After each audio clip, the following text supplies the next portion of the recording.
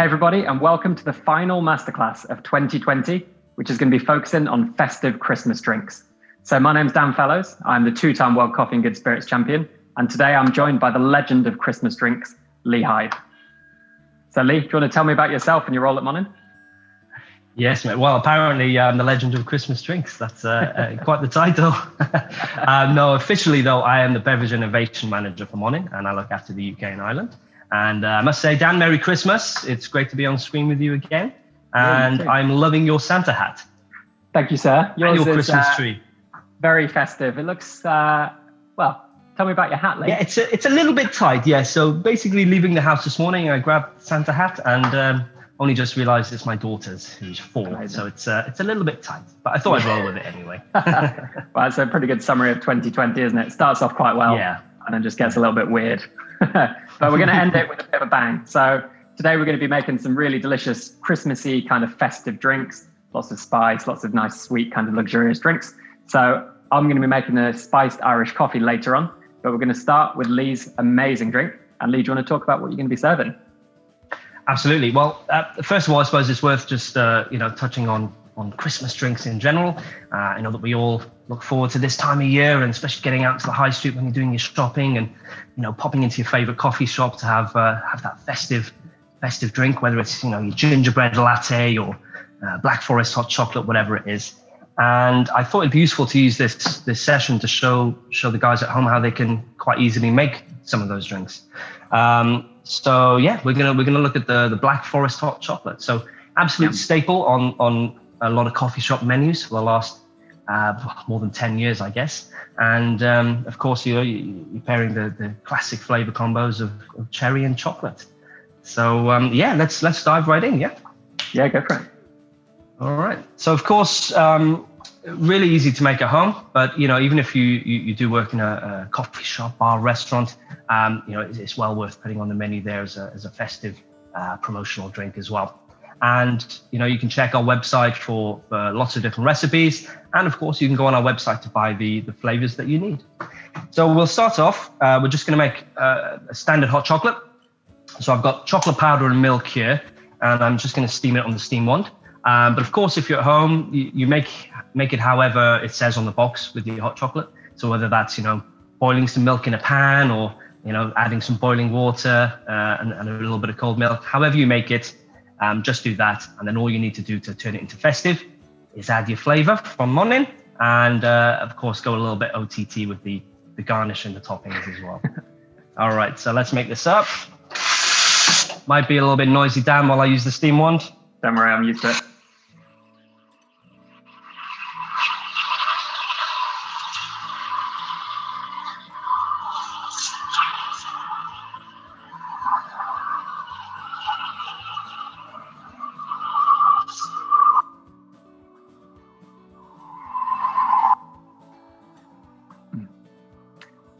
All right, there we go. No, Lee, you're absolutely right. So normally I hear steam wands with my own ears, but when I've got a direct line directly to my brain, it does get quite busy.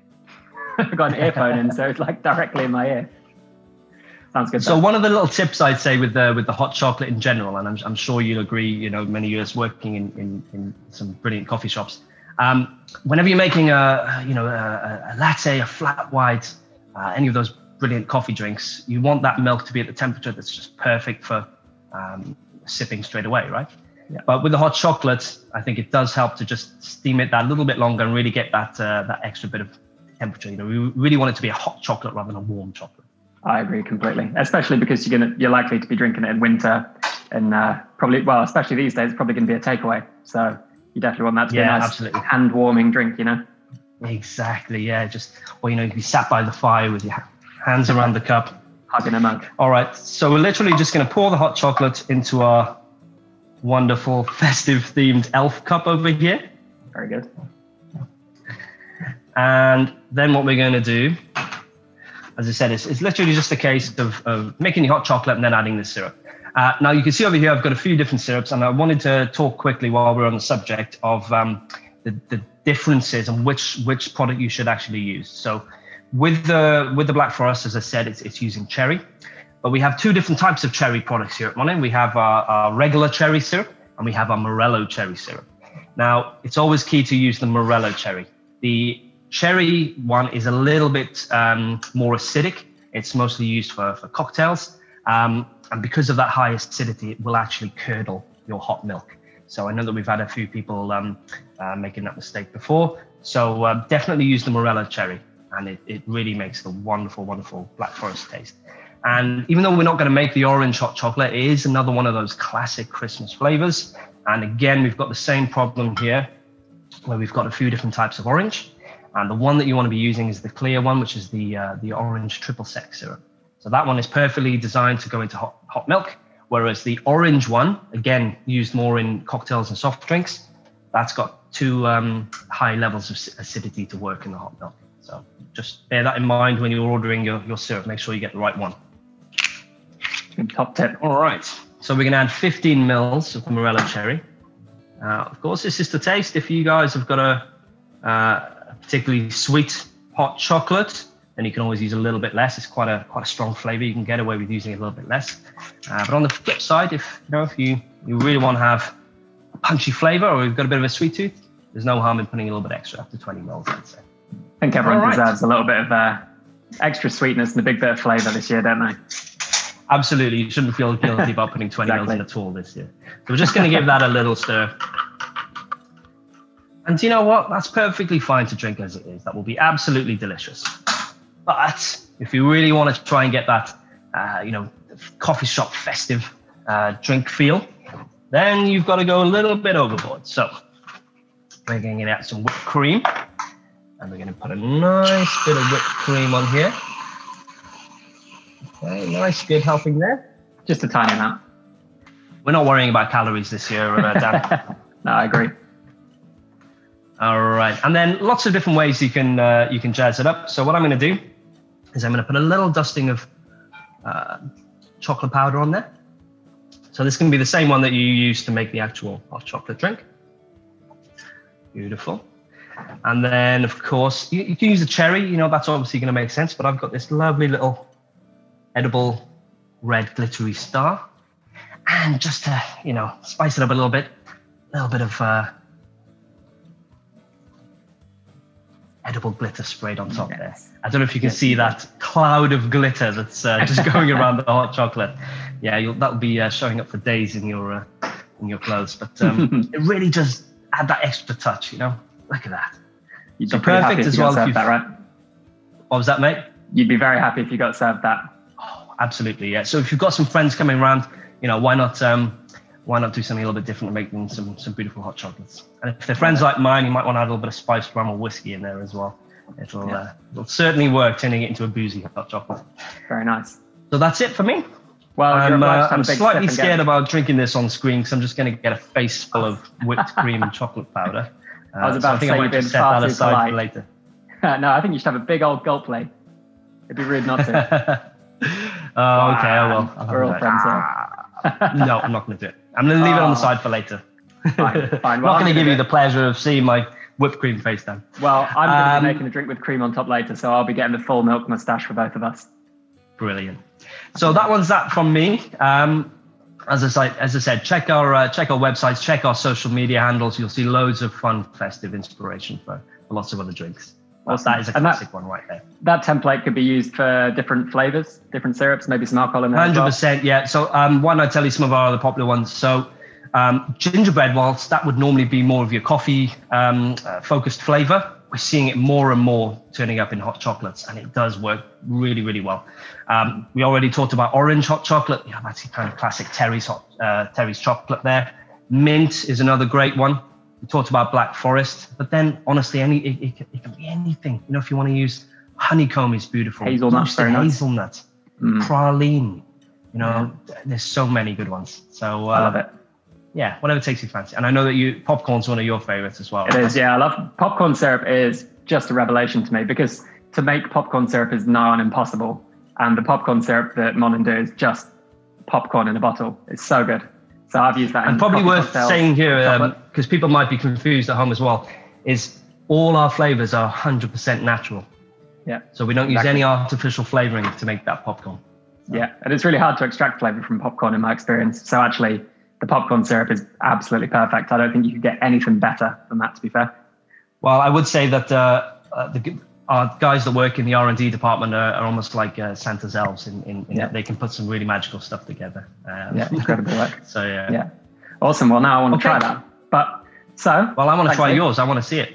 Well, should we start? So the drink I'm going to be making today focuses on one of my favorite MONIN syrups in the range, actually the Winter Spice, which is perfect for this time of year. Actually really good in autumn as well. But for winter, you've got those kind of really comforting, warming spice flavors with a little bit of sweetness as well. And we're going to be using this as the base for 2 Irish coffees, which are very similar, but have quite different characters. So one of which is going to be using quite a peaty, sweet whiskey, Fire and Cane from Glenfiddich, which is going to get more of that kind of wood smoke. There is some sweetness from the rum barrels as well, but really kind of peat forward, so really big flavored Irish coffee. Going to be served with espresso in a small glass. And then on the other side of the coin, we've got a Caribbean Cask Balvenie, which is very vanilla forward, very sweet, much more delicate and subtle than the kind of peaty whiskey. This is going to be a little bit more traditional. Dan, I'd say your Irish coffees are looking quite Scottish. They really are, yeah. I know, I'm terrible for this. I did a competition not too long ago where I had to make an Irish coffee, but I've just about kept face by having a coffee roaster who was Irish. So, yeah, traditionally, obviously Irish whiskey. I like to use whatever whiskey is appropriate for the flavor profile we're trying to build. But yeah, I would totally agree. Traditionally, of course, Irish whiskey. So, same template, 25 ml of spirit, 15 ml of syrup, coffee almost to the top, and then cream as well. So we're going to be infusing our cream with a little bit of vanilla, which has been done in advance, which is really simple to do. All you do, take a vanilla pod, split it, pop it into a bottle of cream, leave it just for maybe 12 hours in the fridge, and then in the morning you get really delicious kind of speckled vanilla cream. So that's in here, prepared and ready to go, really easy to do. And I'm going to start by making my coffee. So for the slightly longer Irish coffee, more traditional ratio, I'm going to be using what's called a clever dripper, and this is a brewing device.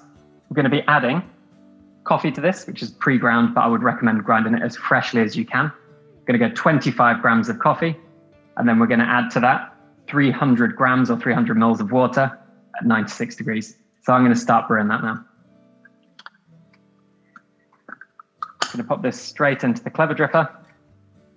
And I really like this brewing method for filter coffee for Irish coffees, because not only can we brew very strong by adding more coffee than we usually would to water, but by adding the two in the same vessel, we get that real nice immersion. So the coffee and the water interact together rather than the water just being poured over a bed of coffee and percolating through. And this tends to give us a little bit more intensity and a little bit more body.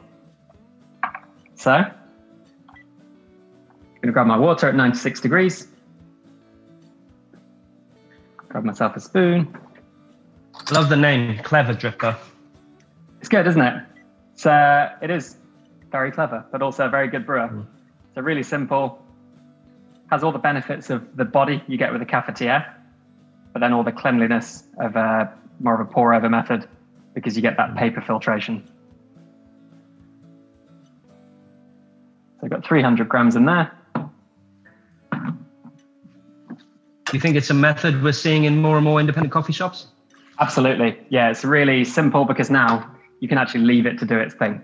So I've got a preheated vessel here, which I'm going to brew the coffee into. We're going to let it steep for 1 minute. After that, we're going to give it a little stir, drop it into here. And in that time, we'll start making the rest of the Irish coffee. So we're up at 43 seconds and we're going to be starting, like I say, with a slightly lighter Irish coffee, a little bit longer.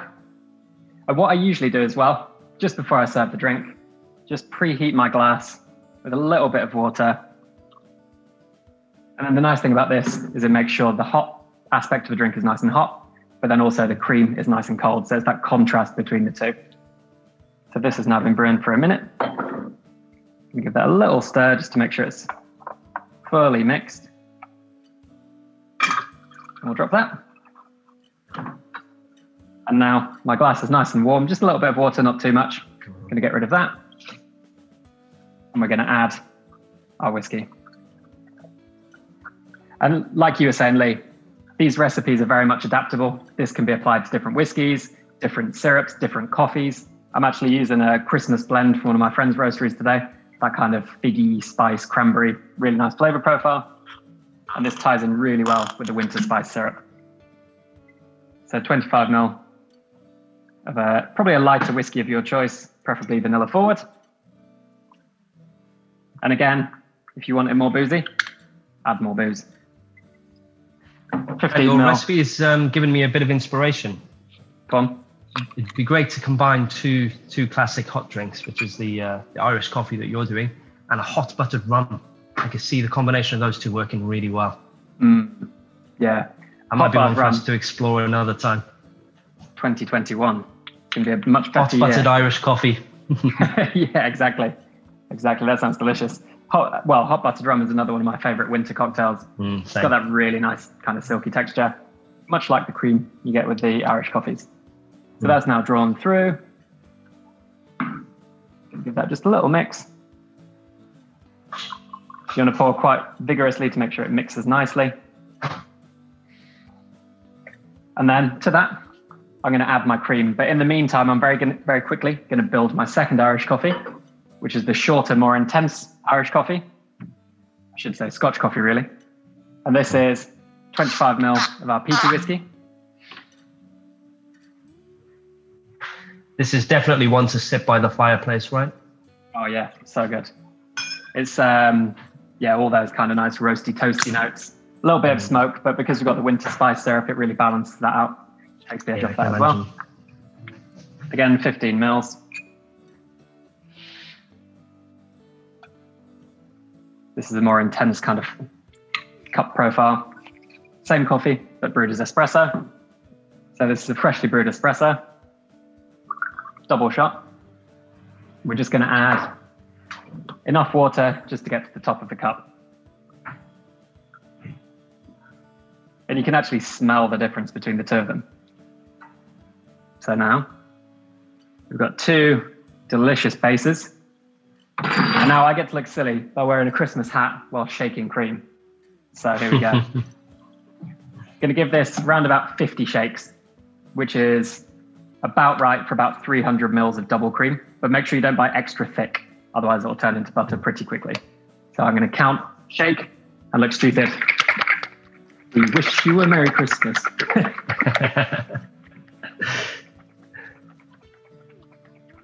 You can hear it start to thicken up. If it stops shaking, you've made butter, you've gone too far. I'm going to go a little bit more.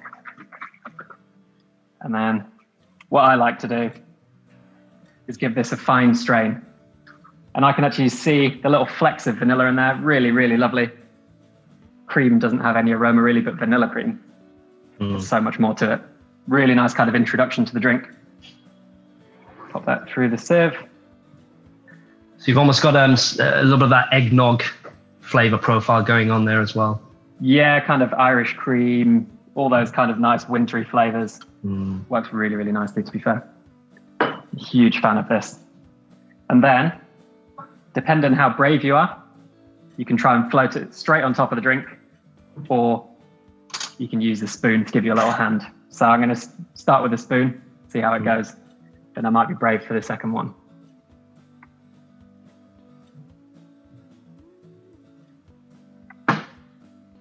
Yeah, it's such a visually appealing one as well, the Irish whiskey.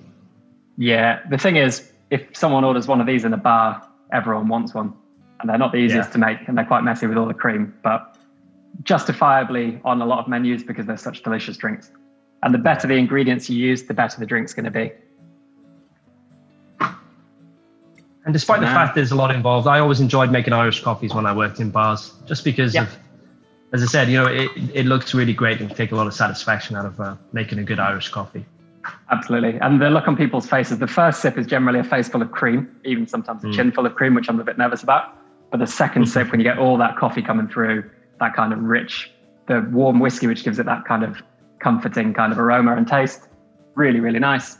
Optional, a little bit of cinnamon, if you like. Going to pop that just over the drink, like a dusting of snow. And there we have two winter spice Irish coffees, one of which is short, intense with a little bit of smoke. One of them is longer, much more vanilla forward, kind of a more mild, comforting Irish coffee. So now, am I going to look stupid?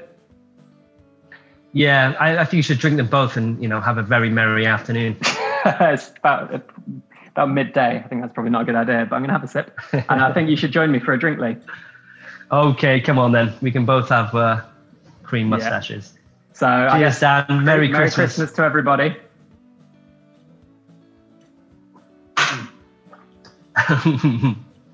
There it is. That was such a good drink. I definitely need some tissue. So I think we've had enough time making ourselves look foolish. But thanks, Lee, for your time today. It's been awesome. Pleasure as ever, mate. Thanks to you too. Have a lovely Christmas. And to everyone watching, make sure you have a very safe and lovely Christmas. And let's hope 2021 is a much improved year for everybody. So yeah, only get thanks, better, Lee. right? Exactly. So Merry Christmas, everybody. Thanks very much. Merry Christmas. Bye. Bye-bye.